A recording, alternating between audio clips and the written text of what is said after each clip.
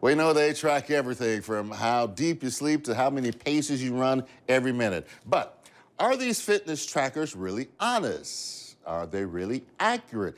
And is there a difference between the different types? A recent study pitted 4 different brands against one another and against the heart monitor in a stress test. Has more in our morning checkup. Yeah, you can look at heart rate and speed and pace. Dr. Mark Millard loves accurate measurements. He is a pulmonary specialist and a triathlete. He's connected to a wireless EKG along with 2 wrist fitness trackers.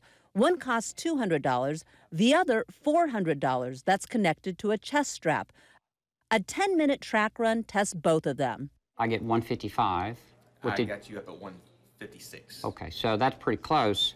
But on my wrist sensor, it was only 125. Resting, all of the monitors read about the same, but add movement like riding a stationary bike, and the basic wrist monitor does not measure up to the wrist chest monitor and the baseline EKG. The big one is 134, the wrist is 120, and the EKG says 135. While cheaper fitness trackers can count steps, they're not so great measuring heart rates, according to a study in the Annals of Internal Medicine. But they all have value. they get you off the couch, they get you onto the track, they get you active, and that in and of itself pays for itself in gold. You might even get a discount on your health insurance from your company that you work for. Dr. Millard thinks the pricier trackers are well worth It's it. the best antidepressant there is, and you sleep well.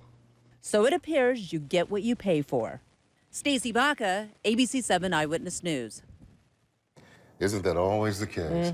Benefits of exercise well documented, leading to a longer, happier life. And exercise can reduce the likelihood of developing Alzheimer's or dementia.